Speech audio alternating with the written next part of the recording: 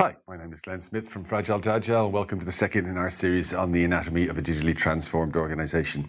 If you haven't watched it already, it's kind of assumed you've seen the overview or the first episode of this, where we went through high level all of the major components of a digitally transformed organization in the classes.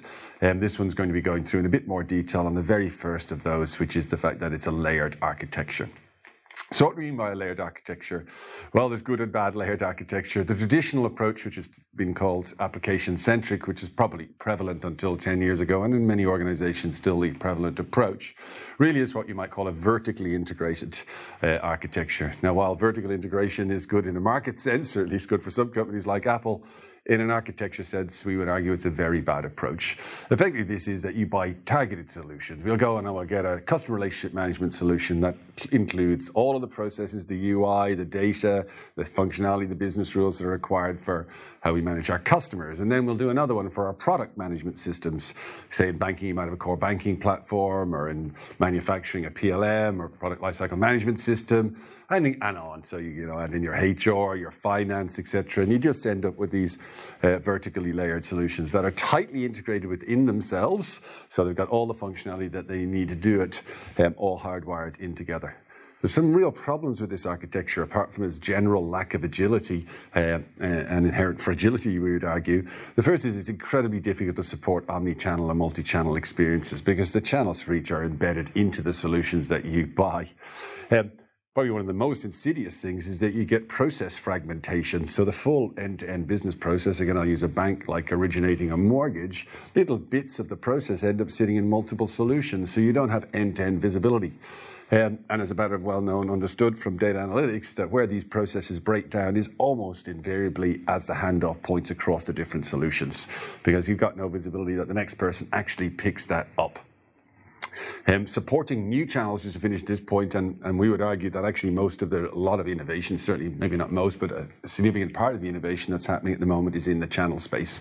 AR, VR, perhaps a little bit more out in the future, but certainly in the next couple of years, voice, Google Home, Alexa, these type of things. And supporting these new channels as they come on stream is extremely difficult in this architecture, because you have to rely on the vendors of each one of those solutions to come on and support it. But even if they do, you end up with a fragmented digital experience for your customers spread across multiple solutions.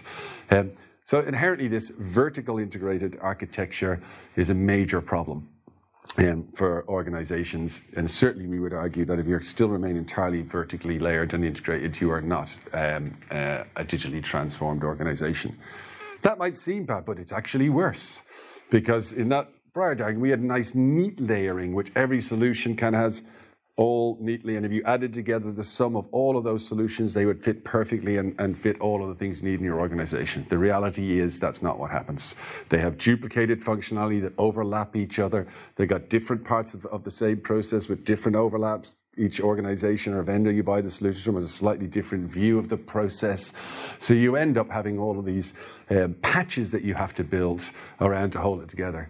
In its worst case, you get what we call islands of data, where you have data replicated across all those systems. Perhaps the most common occurrence of that is customer, because every one of these solutions, certainly the customer-facing ones, are going to want to own the customer data, so you end up having customer data in all of these individual solutions.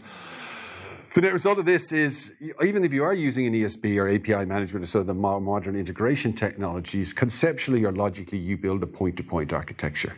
Because to get these solutions to actually talk to each other, you end up having to build interfaces dedicated for system A to talk to system B, etc.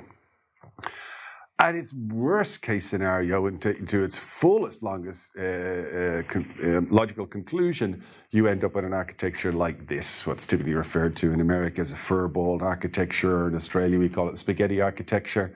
And you can see how bad it looks. In fact, in this particular organization, half the time when they made changes, they kind of closed their eyes and hoped to God that everything would work, because they really couldn't even understand the impacts across it.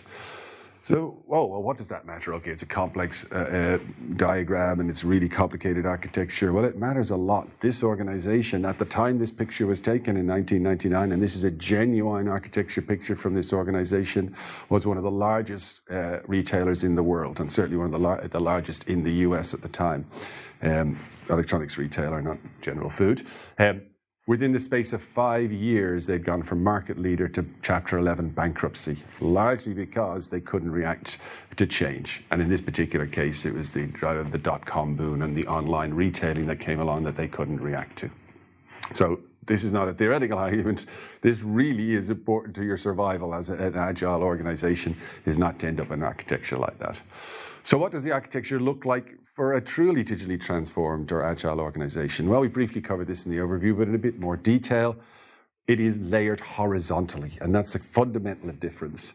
Then there are arguably more, but for the purposes of this overview, 5 separate layers that must be layered out horizontally and kept loosely coupled from each other with clear rules about what logic goes in which layer.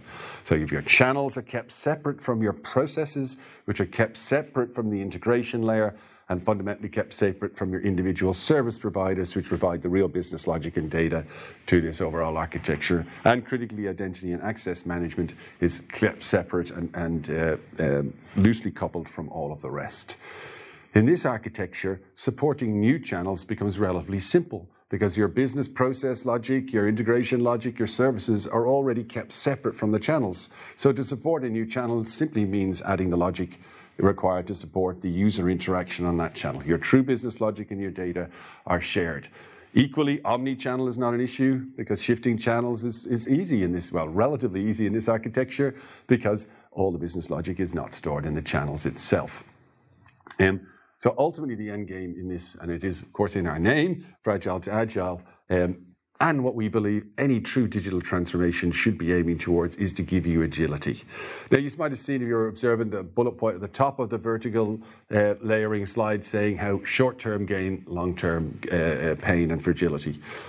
Yes, there is some advantages to the application-centric approach. Oh, I just point solution, quickly go out and buy a solution, fix that problem. That might give you some short-term gain, but in the long term, you end up in the spaghetti architecture that I showed you that ultimately means the organization went bust. In the horizontal architecture, yes, it's harder to deliver. So there is some short-term pain getting there, but it really pays off with the long-term gain of agility. And let's not forget from our overview slide what we mean by agility. It's not just agility in the traditional English version of the word, but also includes adaptability and flexibility. And I'll finish on this point because it's absolutely critical. Adaptability, we would argue today, is probably the most important feature of an organization. As Charles Darwin correctly said, as opposed to is awfully misquoted as survival of the strongest or survival of the fittest, it's not. It's the most adaptable of species that survives. And we would argue in this world where change is the new black, as they say, your ability to adapt to changing market conditions is probably one of the most important features you should have in your organization. Hope you enjoyed that. Keep an eye out for all of the other episodes. We'll be covering all of the other critical layers in the digital transformed organization. Thank you for your time.